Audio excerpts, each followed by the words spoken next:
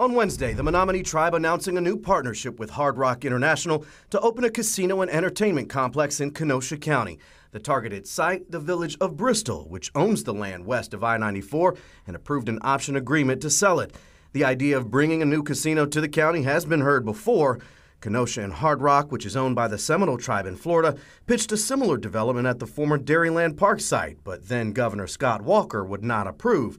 On Wednesday, 12 News media partner Biz Times Milwaukee with new reporting on the effort by Menominee and Hard Rock to try again.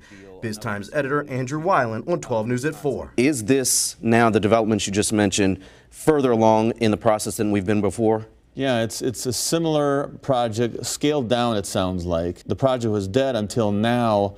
Now they're looking at a new site at I-94, west of I-94 and south of 60th in Kenosha, and they're going to bring this proposal forward and see if it flies now. And new tonight, Governor Tony Evers weighing in, but stopping short of committing. I'm a long way from a decision on that. Obviously, I have approved casino in Beloit not too long ago, so I'm not opposed to doing that, but it is a long, long process, and I'm not about to take any position at this time.